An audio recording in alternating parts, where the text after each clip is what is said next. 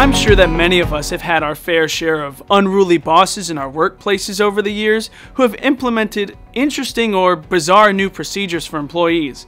Sometimes these procedures can feel ridiculous or inconvenient to us, but have you ever experienced a workplace procedure that challenges God's law? That's what our three lads, Shadrach, Meshach, and Abednego, are experiencing in Daniel chapter 3.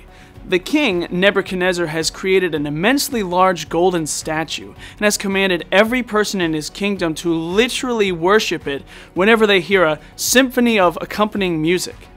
Naturally, our three boys, Shadrach, Meshach, and Abednego, captive Jews who are now living in Babylon, know God's first two commandments, delivered to Moses. Thou shalt have no other gods before me, and thou shalt not make unto thee any graven image. So naturally, they do not partake in this bizarre scene of corporate idol worship. As is the case in most situations where God's people stand up for themselves in Him, there were those in Nebuchadnezzar's company who ratted the trio out to the king. Mind you, the Bible says that Shadrach, Meshach, and Abednego were people of importance in the kingdom.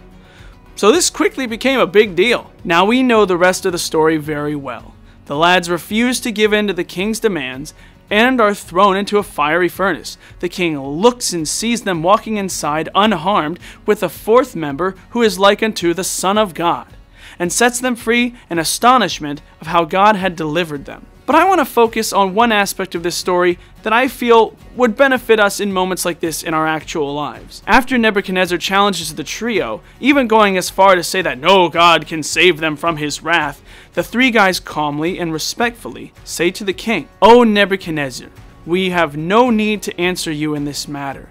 If that is the case, our God whom we serve is able to deliver us from the burning fiery furnace, and he will deliver us from your hand, O king. But if not, let it be known to you, O king, that we do not serve your gods, nor will we worship the gold image which you have set up." These guys were perfectly willing to risk losing everything to stay true to God's commandments. They didn't meet Nebuchadnezzar's fiery wrath with fiery wrath of their own, but with calm and respect for his authority. How quick are we to want to strike out in anger or fear when our beliefs are challenged? Are we willing to lose our jobs or lose friends in making a stand for what we believe in? Are we willing to let God speak for himself while we exercise a peace that passes all understanding? Let me leave with you today a song that I always think of when I remember this story. I hope it's an encouragement to you today. God has made it known to his very own, tribulations they must bear. For this world is not any friend to God. In his cross we have a share. But when the hour of trial comes, and fire is all around, we'll find the place we're walking on is really holy ground. And praise be to God that the flames will set us free. And praise be to God we shall gain the victory. When with God our lot we cast, we'll have more than we could ask.